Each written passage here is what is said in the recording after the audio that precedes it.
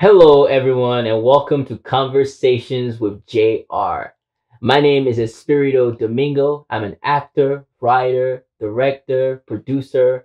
I'm just overall creative. I'm an artist. I do so many different creative things, but acting is my main foundation. Like, since I was a kid, I always loved to entertain people. Then I went to high school, joined the theater. I went to college, continued to do theater, and even out of college, I'm still doing theater. I'm working on small projects, bigger projects, and I'm always looking to grow as an actor. And through my acting, inspire people, and through the characters that I play, bring people to life. Bring characters to life that you only read about, but bring it to life through my acting. So acting has been something that has allowed me to grow overall as a person as well. So today I'm very honored to have Miss JR next to me. She is wonderful. She's a writer, singer, blogger, teacher, motivational speaker. She does a lot of creative work, and I'm just honored to have you here today. And we would like to know more about you. Who is JR? Who is JR Floyd? And let us know. Well, who is J R Floyd? He called me Miss. Y'all heard that. JR. Who is JR? So, if this is your first time viewing and you haven't been following a conversation with JR, I'm just gonna say again that I am taking a page out of Michelle Obama's book in becoming and who I am now. JR Floyd has been a journey of learning and exploring. Conversations with JR was created out of frustration a couple of years ago, about 3-4 years ago, created out of frustration because I had hit a wall and I had to break off an engagement. And I was sitting on the couch one day and I was just having this conversation with myself about this relationship and how I felt that I had failed again in a relationship. So I just started thinking that if I am feeling that way about myself, and if I'm sitting around having this conversation with myself, think about how many other people out there are feeling the same way.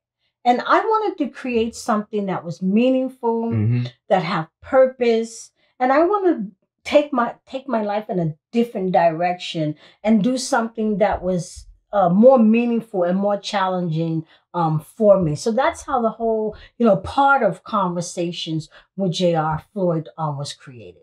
Wow, that's wonderful.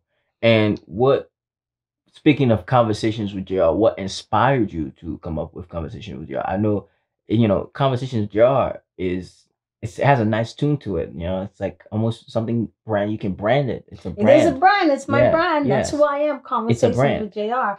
Well, way back when I first started, and you're still with me, and it's just wonderful that you're still with me. You did the first interview with me when I first came out with The Waiting Game, I believe in 2015, somewhere along that line, when I came out with The Waiting Game, and you were the first person to give me my interview, and the person, Jennifer Springer, who was interviewing me at that time, we was trying to figure out, what are we going to call you on camera? What are we going to call you on camera? She didn't like Miss Floyd, and neither did I. So she says, I'm just going to call you JR. And it stuck with me ever since. And I love it. Thank you, Jennifer Springer.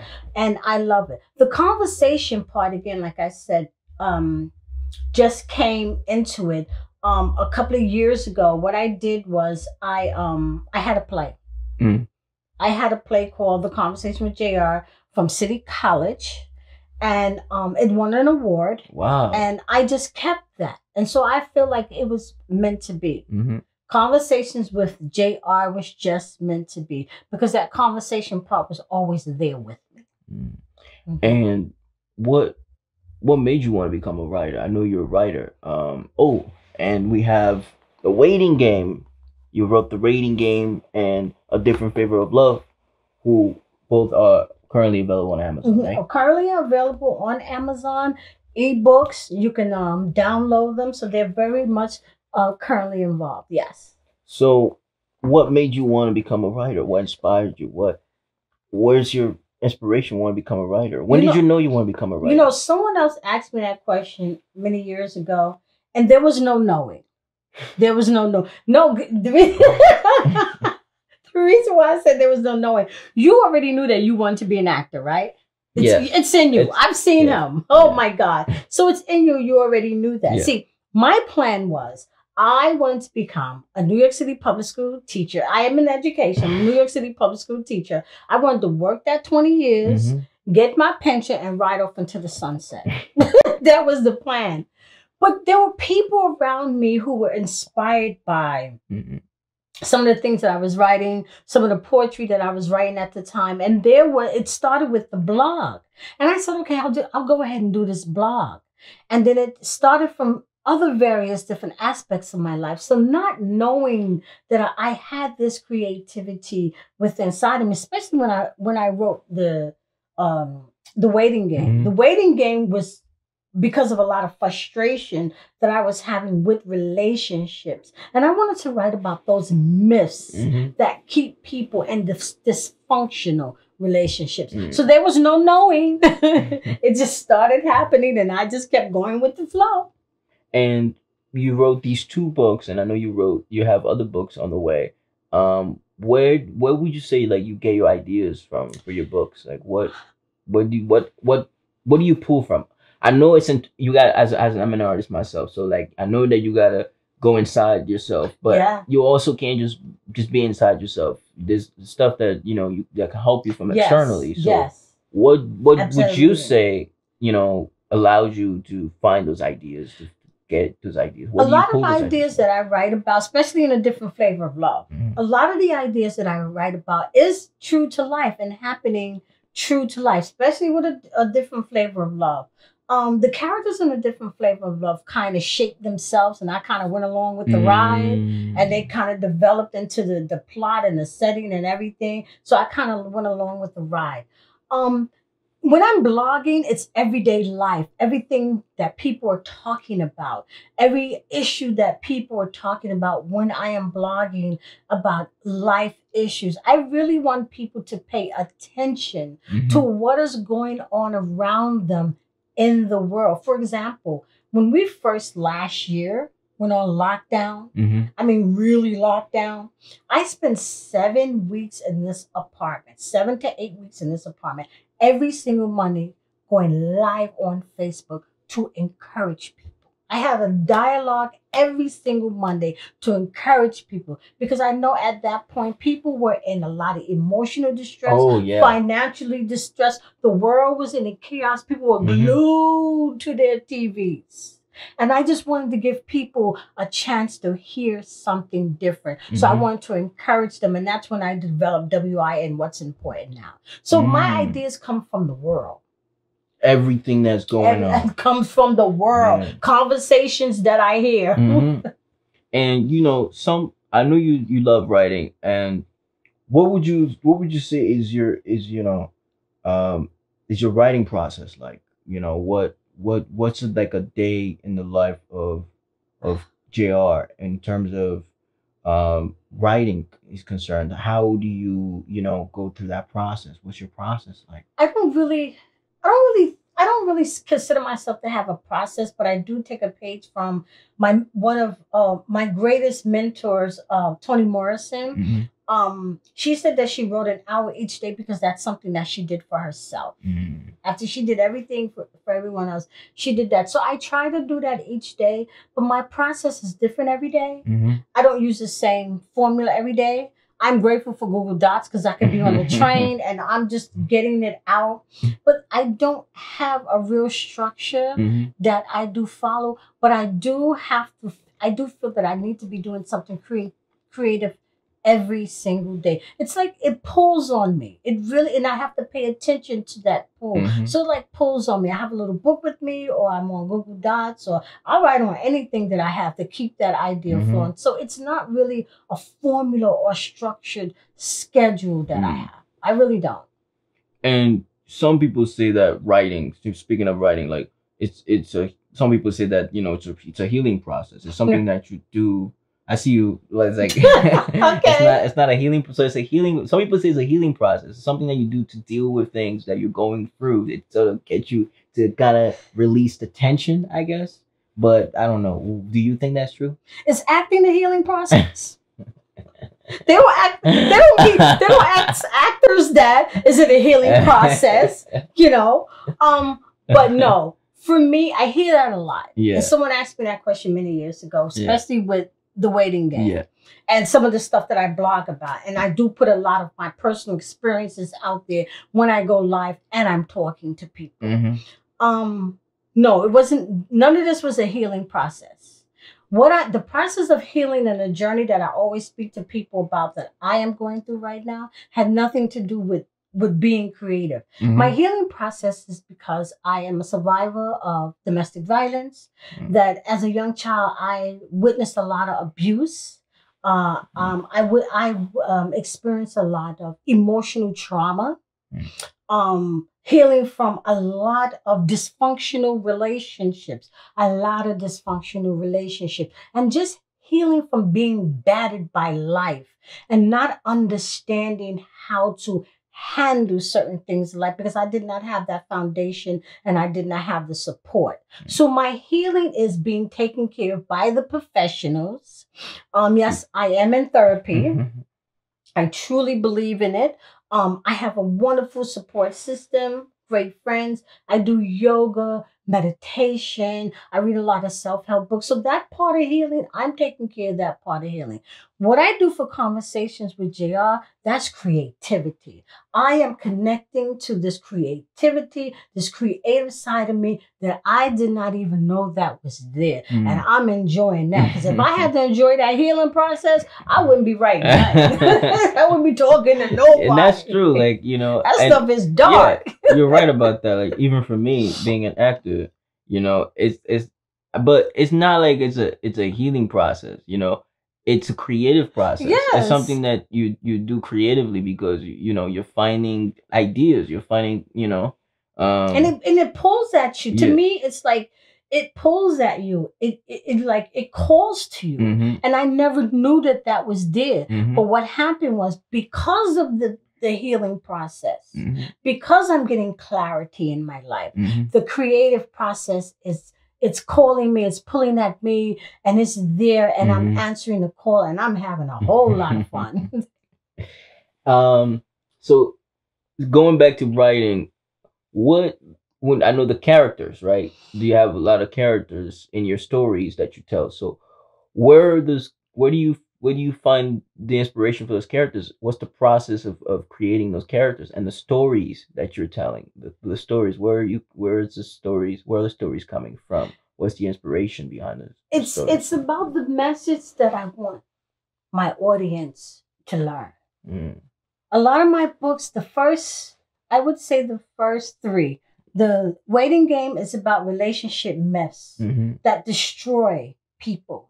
And this is the reason why we have so much ugliness in relationships, because we are misguided in society. I'm not an expert, but I have experience. That book is written out of experience, not out of anger.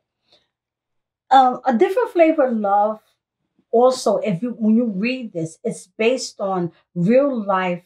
You know, my character, Desiree Hancock, young, single mother, living alone, abandoned by her own mother, trying to bring herself up out of the muck that she is in. That could be anybody's story. That could be anybody's journey. Okay. And she finds love in this very unexpected place. Oh, yeah. That's why it's called A Different Flavor of Love. So that's an everyday story that I want people to open their eyes and open their heart and realize that, you know, love could be right there. But because it's not what you think it looked like or feel like, you will turn it away. My next book that's coming out, The 90 Day of Reflection, Discovery, and Renewal, I'm the only character in that book. That's me. Again, life experiences. And what I have learned about life experiences and how I reorganize my life and refocus my life after starting from ground zero and losing everything. So that's what that, and then the conversation that's also coming out this year, that's just a collection of all of my writings and works and poetry and short stories. Okay. Yeah, I just wanted them to see a different side of JR. Wonderful. Where can we expect from JR? What are some of the new projects that you have coming up? I know you've just listed a few, but are there more that do you see yourself, what do you see yourself, say, in 5 years, 10 years, in terms of your creativity, your work as a writer? You see yourself winning awards, like? Of course. What? Come on, walking that red carpet, boy. Come on, what you talking about? Let's do all this hard work for nothing. Where I see myself now, because we're going through this pandemic, is that I'm taking conversations with JR out on the road. And just only a few people know, because you can't tell everybody your vision. Yeah, okay, you can't. You cannot tell everybody your vision. No. I am destined to be on TED Talk. Yes. I am destined to be on TED Talk. Yes. I am taking conversations with JR on the road. We're going to TED Talk. When this pandemic is really under control, maybe 2022, when it's really under control, I'm hitting the road.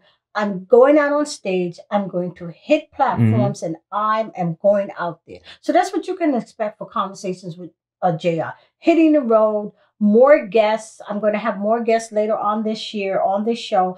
I am just going to plug away and continue to write books. But that's the voice of going out there on the road. And of course, eventually, it's coming soon. They just don't know it. Tyler Perry or Steve Harvey is going to be asking me for The Waiting Game.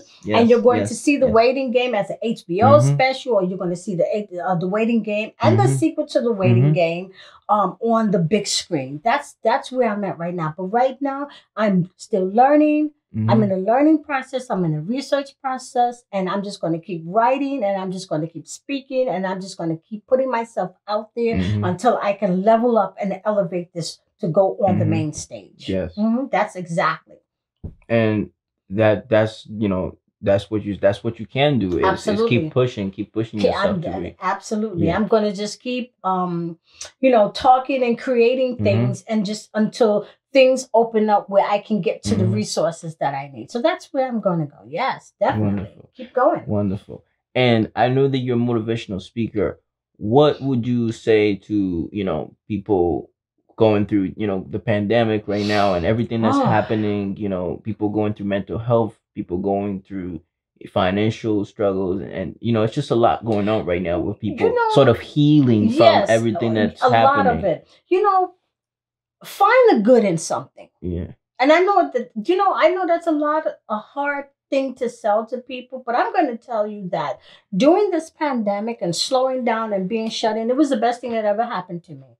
I pray for the people who lost loved ones and friends and jobs and industries closed down and shut down. But maybe sometimes if you personalize it, it gives you a chance to reboot, reorganize, and see WIN, what's important now. Yes.